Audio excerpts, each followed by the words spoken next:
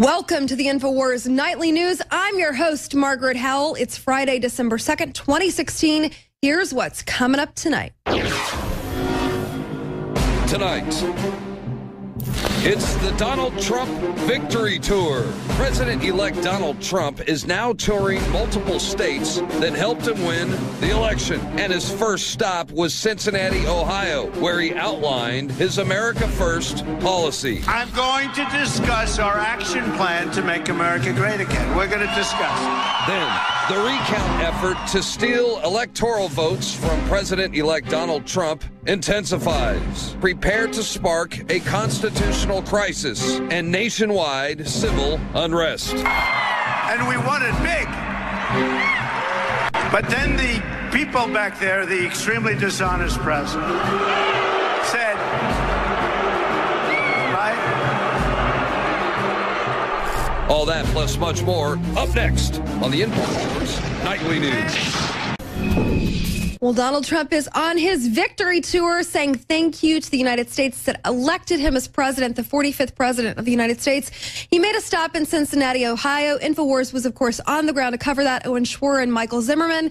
And guess what, folks? He had a word for the globalist. You know, his credo was Americanism, not globalism. We have an article. It's up on our website.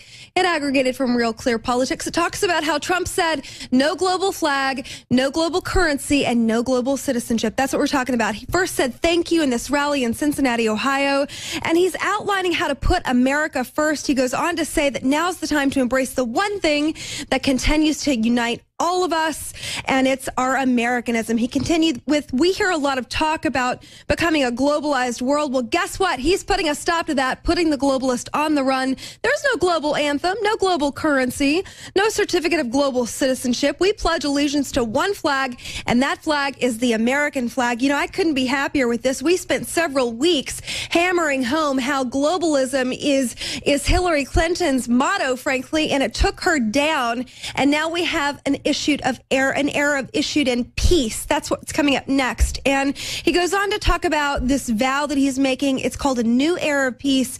He's vowing that the U.S. is going to stop toppling regimes during the first leg of his presidency of this thank you tour. This is what he's saying. He's saying our goal is stability, not chaos, because we want to rebuild our country in its time. And I love this message because he's not a neocon president, folks. You know, Republican or Democrat, what's the difference these days? They all want these wars for profit, you know, invading countries and destabilizing them. And then we have this refugee mess that's bleeding at the helm. He's saying we're going to put a stop to that. And something else that he said I could not be happier about. He said, look, just because we're not toppling regimes anymore doesn't mean we're not going to be fighting ISIS, but we're going to be joining in with countries that are fighting ISIS. I'm directly quoting him now. Our goal is stability, not chaos, because we want to rebuild our country. It's time. He vowed then to rebuild the country's depleted military, and then he went on to repeat many of his campaign vows, one of which included fighting ISIS. And we know that Russia is cluster bombing in Syria right now,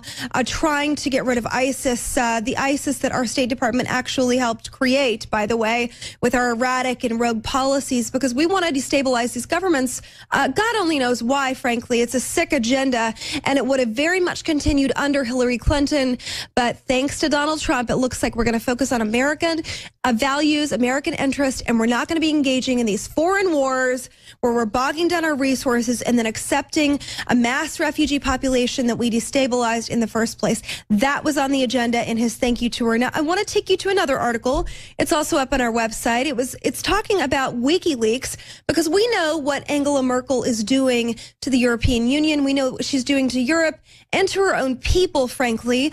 And there's a bombshell that's come out, and it's talking about how WikiLeaks is going to destroy, it could in fact destroy Merkel's plan for EU domination. This is a warning coming out of Julian Assange. There's been some questions about his whereabouts lately after the Thanksgiving holiday. There was some concern that he may even be dead, but it looks like, in fact, that we have a confirmation that WikiLeaks has new information, and it's regarding Angela Merkel, and it could stop her in her intent to absolutely destroy and destabilize Germany. This is good news. You know, we put a stop to this here in America. We said no thank you to these rogue globalist policies, but it looks like she's been able to run amok in her own country and destroy Western Western Europe with these runaway policies where Germany is no longer recognizable to some of us looking at it.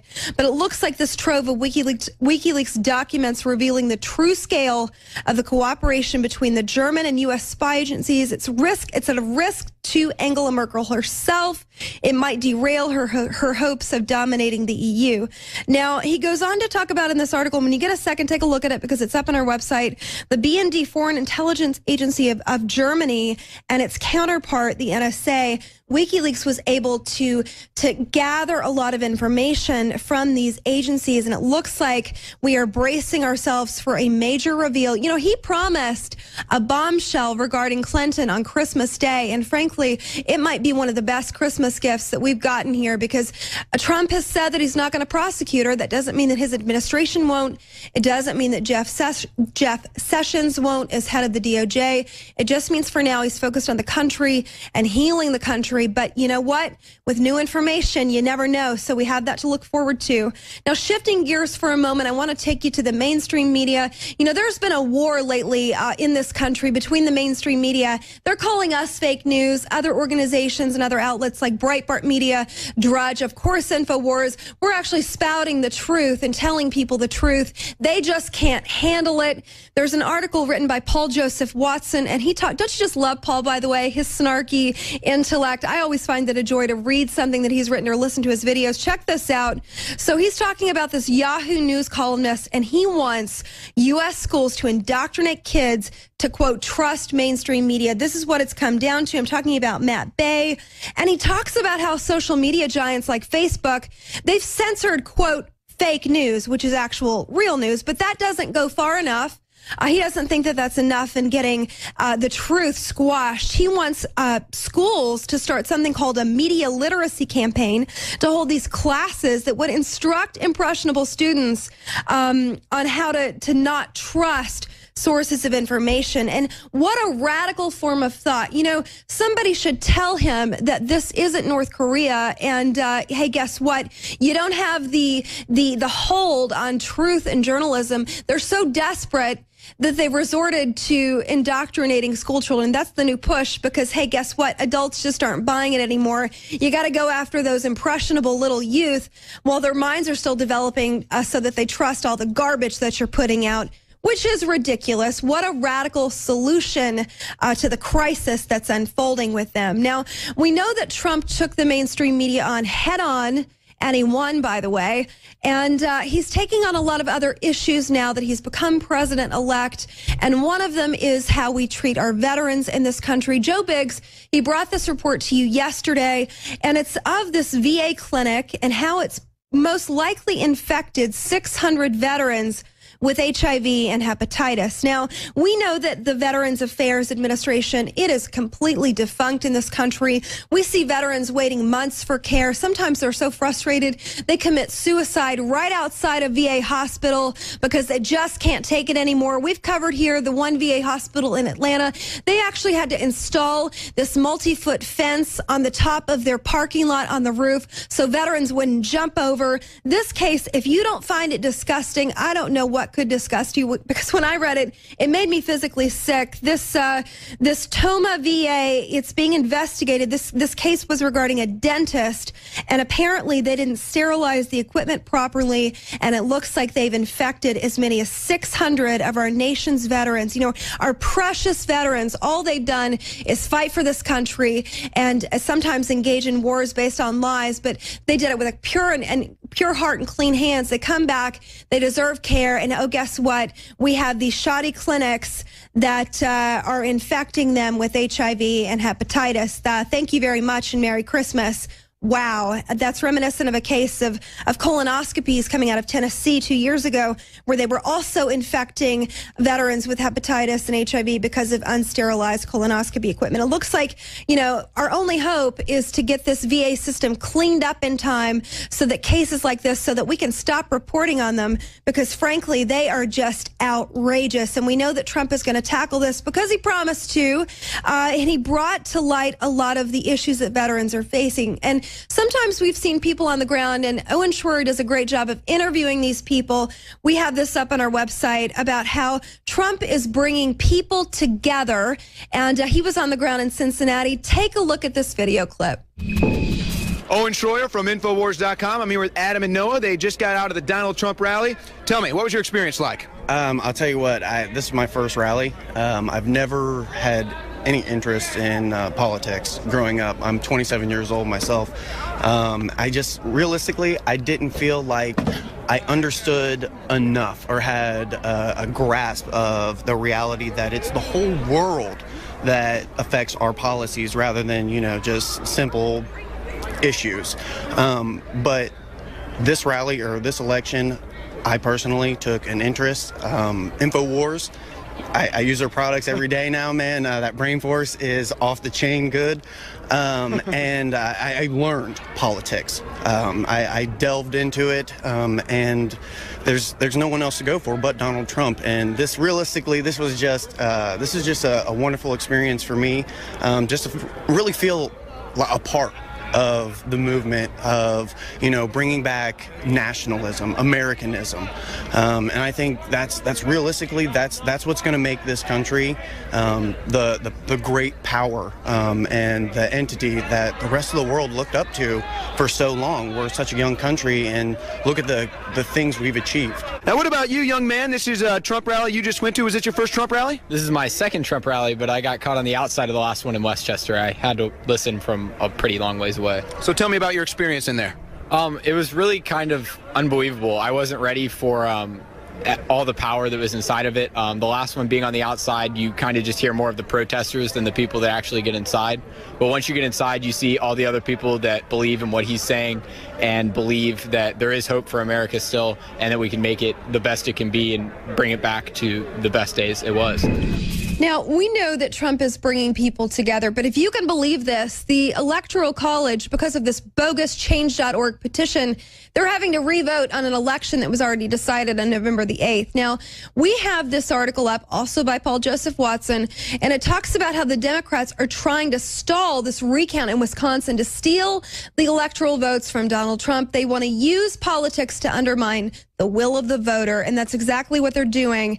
And I just want to take you to this one piece of this article. It talks about how Jill Stein, who actually spoke to InfoWars and talked about how Hillary Clinton would start World War III, apparently something has happened to Jill Stein's brain in the course of the time she talked to us at InfoWars. And now, because she clearly wants to give Hillary Clinton the election because Hillary Clinton couldn't do it legally, so now they want to try this bogus crap to do it illegally. Now, going back to this article for a moment, all the votes in Wisconsin have to be certified by December 13 before electors meet on December 19 to formally cast their votes. And this article talks about how Democrats in certain counties are trying to stall the vote, like in Dane County, Wisconsin, for example, because it's very liberal and Madison is located there. And they think that if they can stall the votes in this 6-day period, that the electoral won't be able to meet. And then those electoral votes that originally went to Trump, they won't be going to Trump any longer. So dirty tactics, it's not going to stop Trump from becoming president. They're just trying to mar him and muddy him up before he ever gets there, because we know that, they just can't accept the election results, despite saying that we're all crazy if we don't accept the election results. But if they do it, they're practicing their democracy. I don't know what they're thinking over there, but it's not going to work anyway, so it doesn't even matter. And it's a gigantic waste of our time to even be talking about it, other than the fact that it's so ludicrous. And speaking of other things that are ludicrous, we found this article for you. It's on the Daily Caller. We have it up on our website as well. I want to take you to the San Bernardino terrorist, Saeed Farouk, and his wife. It turns out that they didn't want to go to their Christmas party, which his wife expressed on Facebook, on her social media page, that she felt that she didn't want to participate in a non-Muslim holiday event. Hence, they decided to kill 14 coworkers in their Christmas party because they didn't want to attend the office Christmas party that was mandatory. Now, gunning down 14 of their coworkers, they then circle the city for 4 hours.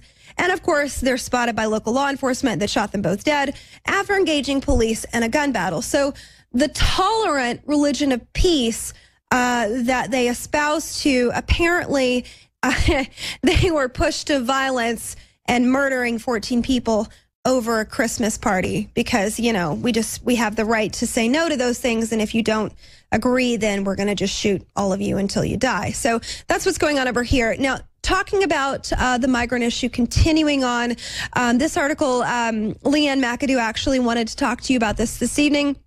It's written by Chris Tomlinson. It talks about how migrants in Germany, they're insulating themselves from integrating into society. They're becoming more insular and rejecting Western society and Western values in mass numbers. This is according to a new study, and it's citing poverty, which is hilarious because poverty is not a reason to become insular and reject Western society. We know that this is an underlying agenda.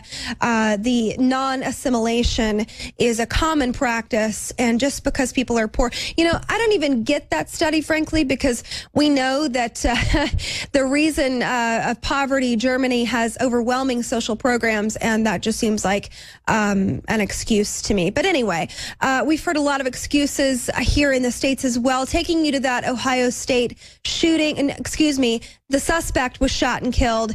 He butchered 9 people after ramming them with his car. And OSU students, if you can believe this, they're blaming racist America for this terror attack. We have an article up on our website. It aggregated from Rebel Media. Take a look at this reporter as she asked the students why they think this happened. You feel safe on campus after the attack this week? Yep. You do? Would you call it a terrorist attack? Depends on what your definition of terrorism is. According to your definition. No. Would you call what happened terrorism? No, I wouldn't. No. I would say it was a misunderstanding. Misunderstanding? Why would you say that? Because I think that person probably experienced a lot of racism, and racism is a traumatic experience. It's good to know OSU students are getting their money's worth, being taught how to think for themselves over there. That's really comforting, hearing their responses as to that terrorist attack. Be sure and stay tuned for more special reports like this.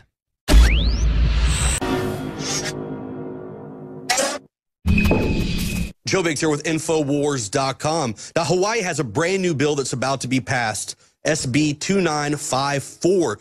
Which requires background checks from the FBI, gun registration, all kinds of horrible things. We're going to get into that with my guest, Kevin, here in just a moment. Now, we've heard about strict gun laws all across the country in many different states, and it seems to be the areas where there usually is the most amounts of crime.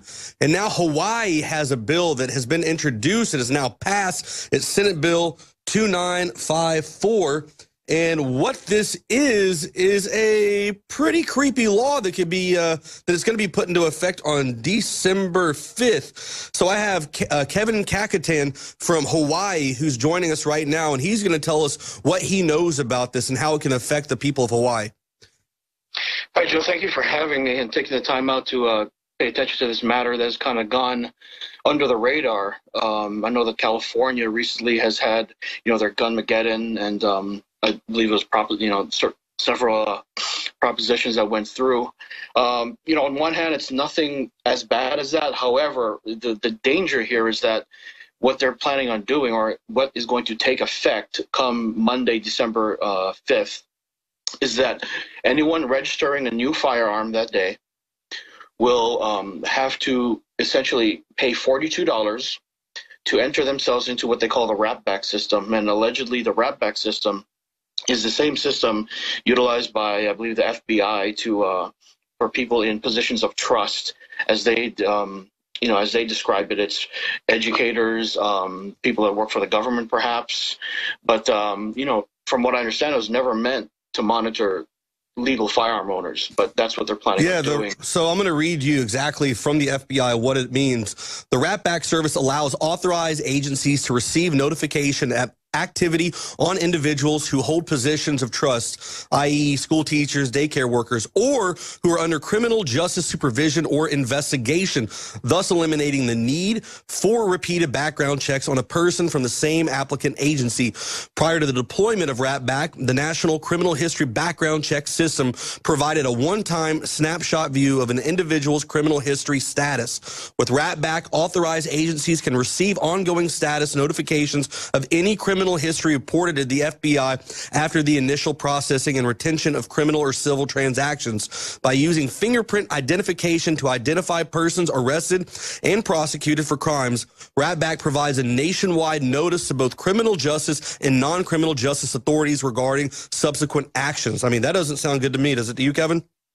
No, it's just essentially a way for them to, in a subtle way, essentially almost criminalize law-abiding gun owners in the state of Hawaii.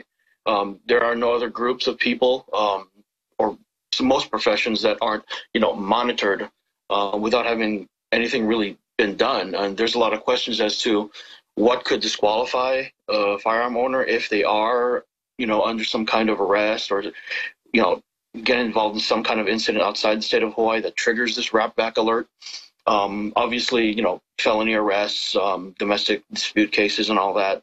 But, I mean, are they going to be adding any other sort of violations to this that could disqualify someone from owning a firearm? They have not been very transparent as to what RATBAC is going to involve.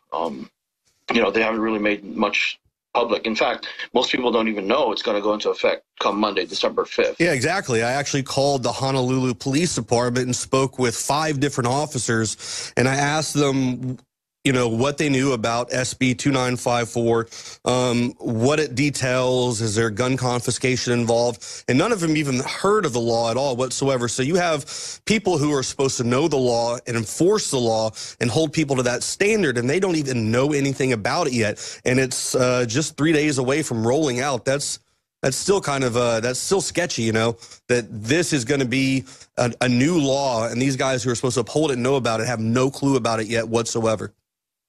Right, and one of the state senators that had actually introduced the bill or helped write it, there was I didn't attend the meeting, unfortunately, but there was a meeting back in the summer of 2016 that was kind of held informally at the state capitol, and people in attendance, were asking the state senator by the name of Willis Sparrow, what was exactly, involved with his decision to write this bill and all that.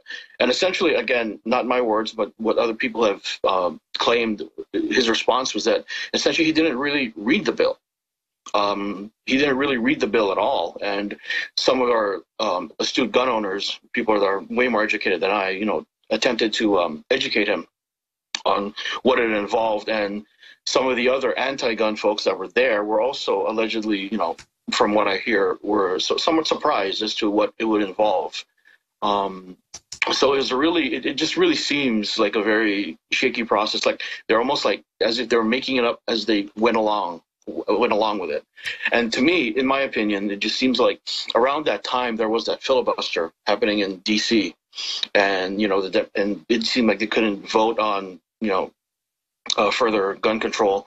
So it just seemed like our governor took it upon himself to say, hey, well, while the Democrats in D.C. couldn't get anything done, let's just show that we could do something here. And it just seems like that's where this entire thing came about, because despite all of the letters and resistance to this bill from Hawaii gun owners, they just signed it anyway. Yeah, so it looks like it was introduced on January 27th, and the report title, it says SB 2954, Criminal History Record Checks, Police, Permits to Acquire Firearms, Hawaii Criminal Justice Data Center, Database Management. Description is authorizes county police departments to enroll firearms applicants and individuals who are registering their firearms into a criminal record monitoring service used to alert police when an owner of a firearm is arrested for a criminal offense anywhere in the country. It authorizes the Hawaii Criminal Justice Data Center to access firearm registration data. And this is the interesting thing about it. Now, if this becomes successful and the people in Washington see this and they get some ideas down the road, this could be something that they would try and pass countrywide, or nationwide, I should say. And that's the interesting thing. We have a lot of people like Harry Reid that I'm sure would just jump right on this and be all about it.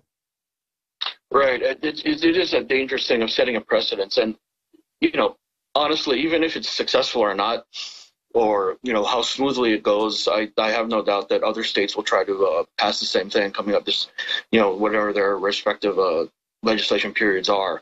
I mean, we've already seen things happening out of California that other states have tried to adopt. Luckily, in Hawaii, again, luckily for now, we've been somewhat bulletproof from some of the atrocious gun laws in California, like, things restricting their semi-automatic rifles and things like that. Again, in Hawaii, we still haven't been affected by that, but things like this rap bill that doesn't directly on the surface seem to affect firearms like magazine capacities and things like that. I can see how these things can go under the radar in some states because it may seem benign on the surface, but it really isn't. Essentially, we're looking at putting a group of people that have not been convicted of anything onto essentially a federal watch list. And we've seen how watch lists or lists in general have been compromised. I mean, not too long ago, there was that incident in New York where I think it got leaked out that all the names and addresses, or at least the names of registered gun owners in New York, were leaked to the public. I mean, who's to say that our names on this federal rap back, monitored by, I'm not sure if it's monitored by the Honolulu Police Department or the FBI, who's to say that list won't be compromised and all of our information doesn't get out as well? So it's really a dangerous precedence for the entire country. Indeed it is. Well, it's scary when you actually have this. It gets passed, but it's so vague, too. I'm sitting here looking at the bill, and it doesn't really tell you what happens if you are found to be guilty of breaking this law, so to say. Are they going to come to your home? Is there going to be gun confiscation? Are they going to ban you after that from ever owning firearms or purchasing them again? I mean, what's the process of getting put on it? And then what's the process of being removed from something like this? I mean, if you were to be arrested and then found innocent later on down the road, so those are the questions we're going to have to ask from here on out. Really, I mean, I think as most people have described it here, I mean, it really begins with the gun owners of Hawaii really standing up and really supporting the Hawaii Rifle Association, our own local gun advocacy group. All right. Well, this is all extremely interesting stuff. Hopefully people will call out to people in Hawaii and have them stop this if they can. But this is all the time we have. Thanks for being on here with us, Kevin. This has been Joe Biggs with INFOWARS.com. Thank you, Joe. After roughly 6 years, the United Nations has finally apologized for bringing the ongoing cholera outbreak to Haiti following the 2010 7.0 earthquake that struck southwest of Port-au-Prince and devastated the already suffering island nation. Well, we have claimed for a long time that we must combine a rather strict legal position on immunity for the United Nations because we have so many consequences of peacekeeping actions that could be affected.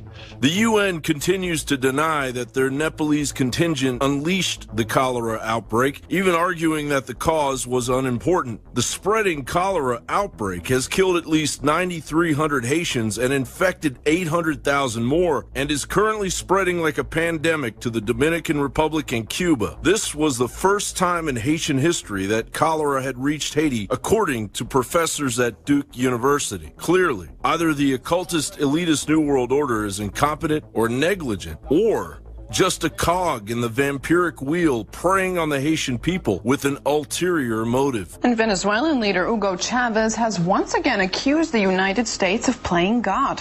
But this time it's Haiti's disastrous earthquake that he thinks the U.S. was behind. Spanish newspaper ABC quotes Chavez as saying that the U.S. Navy launched a weapon capable of inducing a powerful earthquake off the shore of Haiti.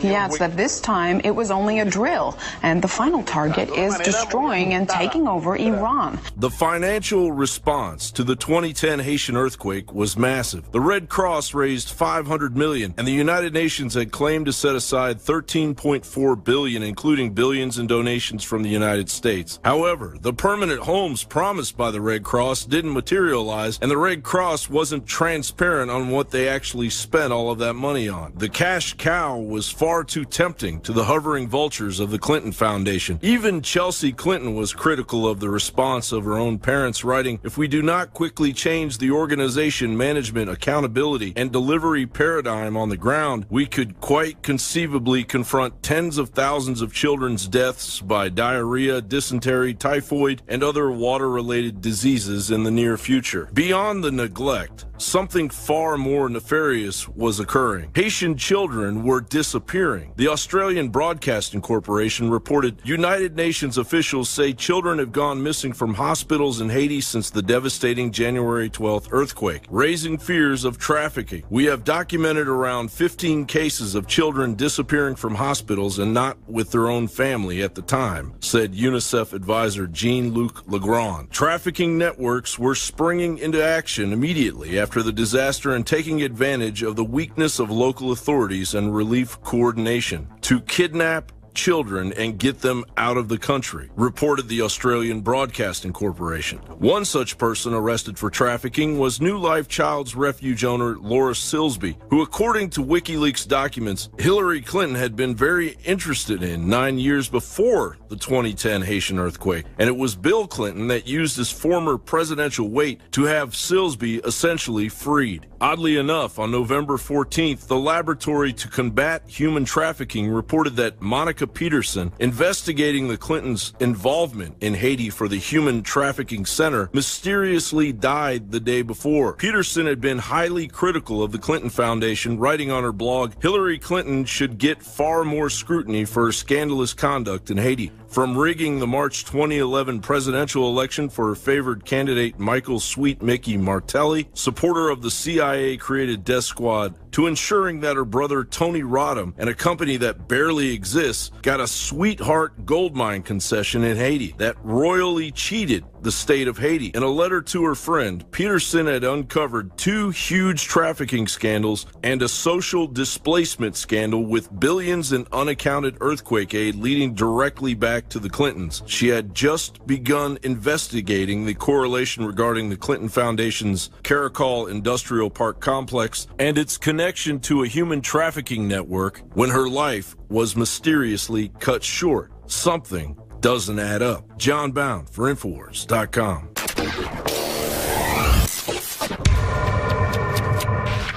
I'm going to discuss our action plan to make America great again. We're going to discuss it.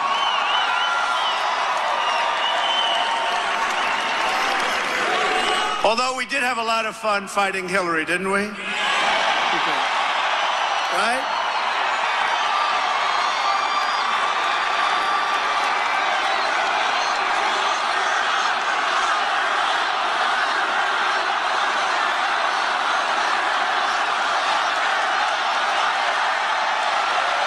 Remember when they said he cannot win North Carolina? So we had just won Ohio, Iowa, and we had just won Florida. Breaking news, Donald Trump has won Florida. They say, whoa.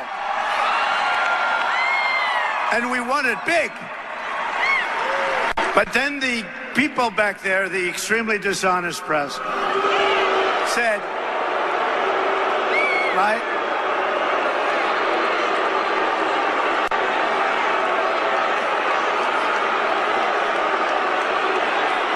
Very dishonest people.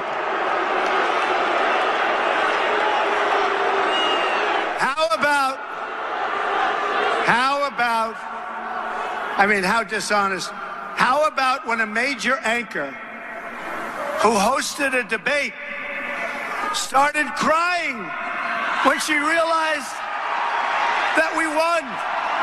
How about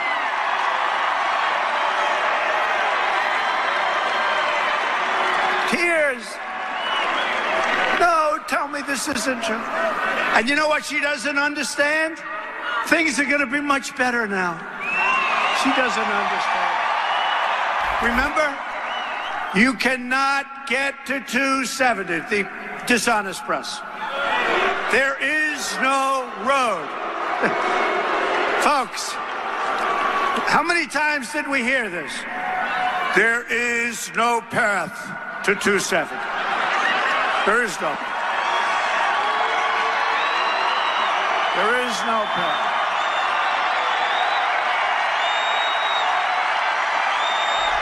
They said, I'll tell you what, just 2-3 weeks before the election. And my friends would tell me just the opposite. They live in Texas and Georgia. They said, Georgia is in play. Texas is in play. That means like we're even. And then we won in a landslide, both states. I said, what happened? Right? They go, for weeks, Texas is in play. Then you turn on the television like 2 minutes later, Donald Trump has won Texas, you know. So.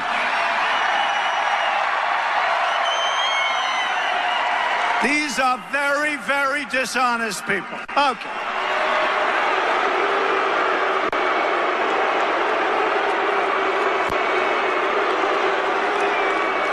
I love this stuff. Should I go on with this just a little bit longer?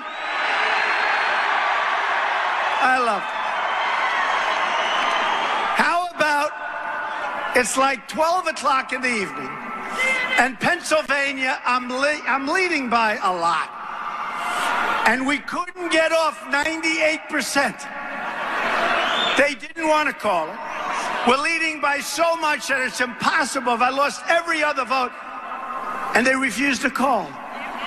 Then at 3 o'clock, I'll never forget, I watched a particular person, and we won Wisconsin, and we won Michigan, and we won Pennsylvania, right? And that person is doing the map.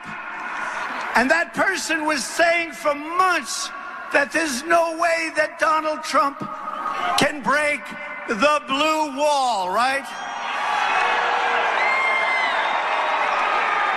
We didn't break it, we shattered that sucker. We shattered it.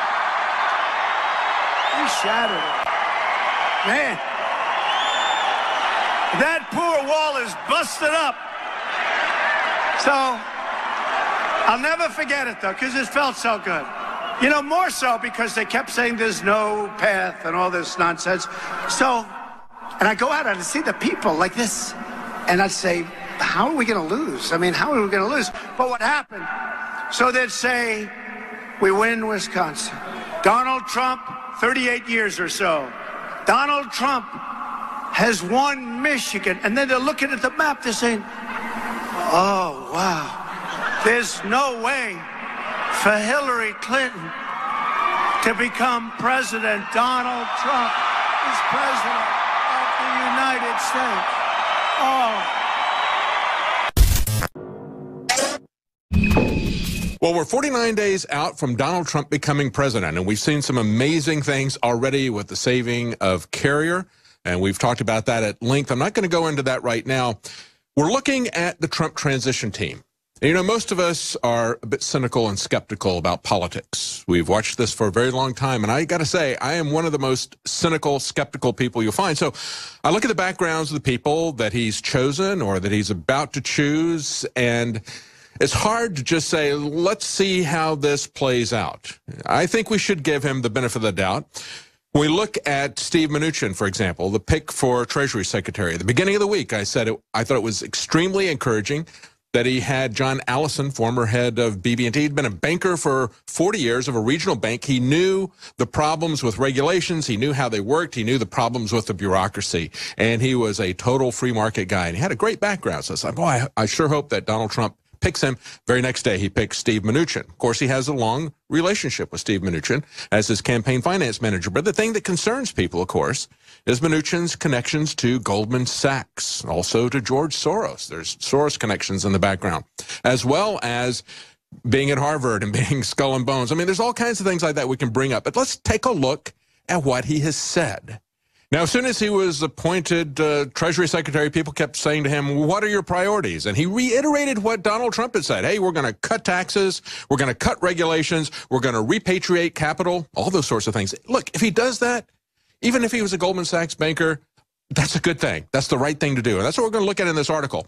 He's now saying that one of the top 10 priorities for Donald Trump is to get rid of Fannie Mae and Freddie Mac. In other words, to sell them, to put them in the marketplace. He said it makes no sense that these are owned by the government, have been controlled by the government for as long as they have. And of course, Fannie Mae was created in 1938. Freddie Mac in 1970, as New American points out in this article. He says in many cases, they displace private lending in the mortgage markets. We've got to get them out of government control.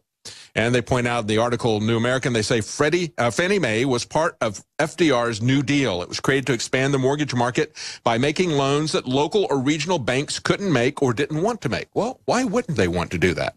It might have to do with the fact that they're non-performing loans. And we should remember that as all this stuff came crashing, We had at the head of Fannie Mae, we had Jamie Gorelick, who had been in the Justice Department for Bill Clinton, and he made $26 million in bonuses. So you've got this strange organization that is supposed to be a separate business, but it's created by the government, and then when it went bankrupt and cost taxpayers $200 billion, that was taken over and run in receivership by the Treasury Department. So one of the first things they want to do is get rid of this thing. Let's put this out. Let's privatize it. Let's sell it. It's not something the government should be involved in. I think that's a great idea. And so the New American looks at this and say, well, is this really one of his top 10 priorities? We'll have to see. Maybe it's just a sop, they said, to Trump supporters who are really concerned about another Goldman Sachs alumni being put in the administration. And, of course, people like Chuck Baldwin have said, look, if you want to define globalist banking elite, no one personifies this better than Steve Mnuchin. He was an investment professional, as I mentioned, with the Soros Fund, with Goldman Sachs. He was there for 17 years. If he really wanted to drain the swamp, he would have appointed somebody like Ron Paul or somebody like John Allison. Nevertheless, they finished by saying exactly what I said at the beginning. Whether he is a plant that has been inserted to steer Trump's ship in favor of globalism or not, Mnuchin is doing the right thing by disclaiming against two government mortgage giants. They were unconstitutional from the beginning. They have cost taxpayers billions. They should be jettisoned. So let's just roll this back a little bit. Let's try to control our cynicism and give it a chance, unless it comes to the Secretary of State. And I have to say that when we look at Kellyanne Conway coming out and saying Trump's 4 likely picks for Secretary of State, we've got the good, which would be Bob Corker. We've got, I would say, the bad, Giuliani. And then we've got the really, really ugly, Romney, and the ugliest of them all, General Petraeus, being discussed. Now, she does say, look, we don't know yet. This is going to be his decision. This list is fluid. It could expand. It could narrow. But when we look at these people, for instance, I say Corker, and nobody is perfect in their background, but he does have a really good background. This is a guy who's a successful entrepreneur. He started out in 1978. He had been working minimum wage jobs and saved up $8,000, started a construction company. Within 30 years, he built that to a business and real estate that he sold for $19 million. So he goes from $8,000 to $19 million in 30 years. And then he kind of retires from that, and he gets involved in government. He had a very successful tenure in government as a mayor in Chattanooga with education and other things. So he's got a lot of good things in his background. Giuliani is a close friend of Trump. He would be following his lead, I believe, and not working against him as Romney would. That's a big positive there. But when we look at General Petraeus, think about this. General Petraeus is someone who, back in 2014, was selling the TPP, something that Donald Trump says he's going to get rid of from day one. Petraeus was selling the TPP in 2014 as a matter of national security. And then he goes on to say that climate change is a matter of national security. Okay, before John Kerry was telling everybody that climate change was as big a threat to our national security as ISIS was, General Petraeus was doing that. So think about that. Just think about that for a moment. TPP is a national security issue. Climate change is a national security issue, according to David Petraeus. But real national security, in terms of keeping track of classified documents, that's not an issue. That's a personal decision that he made. That was something for which he did get punished, but it was a misdemeanor, not a felony. And of course, when we look at this, the Daily Mail points out that if Trump were to pick Petraeus as his Secretary of State, Petraeus would have to check in with his patrol officer. Do you see the problem with how this looks? I hope Donald Trump sees the problem with how this looks.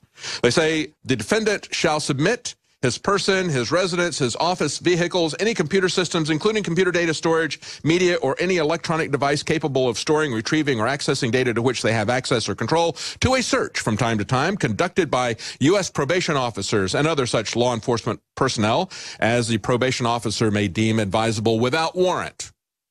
Okay, so here's a guy that you're going to put in as Secretary of State, and I think he's like third, maybe fourth in line to the president. This is a guy who has ignored national security, and instead of going to jail with multiple felony convictions, he was kind of given a pass like Hillary Clinton. He did get a misdemeanor conviction And that's what we're looking at here. He got 2 years probation as the misdemeanor, and he got a fine of $100,000 for sharing massive amounts of information with his mistress, Paula Broadwell.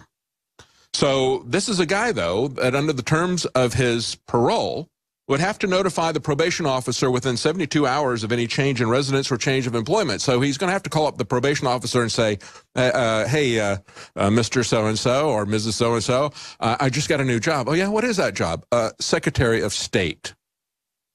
That's absolutely insane, okay? And the fact that his documents would be subject without warrant to searches. How are we going to maintain security with that? And, of course, remember that at Bilderberg, and he is a regular attendee of Bilderberg, he is part of the globalist inner circle. This is a guy who is as connected and as much of a made man by the globalist cabal as Henry Kissinger or Zbigniew Brzezinski. So this guy truly is the worst of the worst. And understand that his security issues are not over here and Hillary's are over here. They're intertwined with each other.